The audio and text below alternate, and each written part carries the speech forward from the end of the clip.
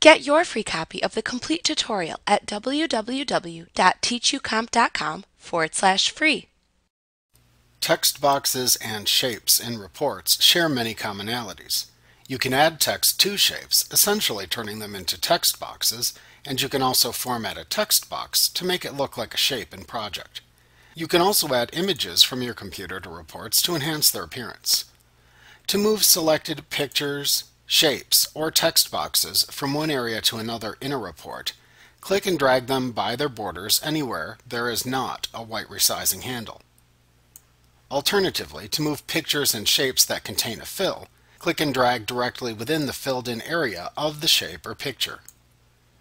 To resize pictures, shapes, and text boxes, click and drag a white resizing handle shown on the border of the selected object that corresponds to the direction in which you want to resize the object.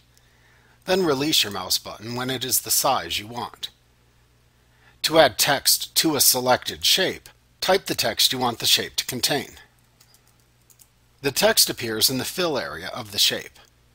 To edit text in a text box or shape, place your mouse pointer over the text and then click once to place the insertion marker into the text.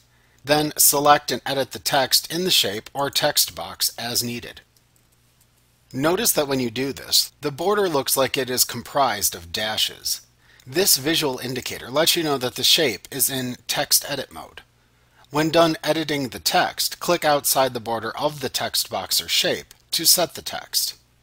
You can also click directly on the border of a shape to turn off the text edit mode and return the object to its default object mode. You can tell when a selected text box or shape is in its object mode because its border appears as a solid line. Text formatting changes applied to a shape when in its object mode are applied to all the text within the shape. Text formatting changes applied when it is in its text edit mode are only applied to the selected text in the shape. You cannot add text to a selected picture. However, you can place a text box or shape that contains text on top of an image if you want.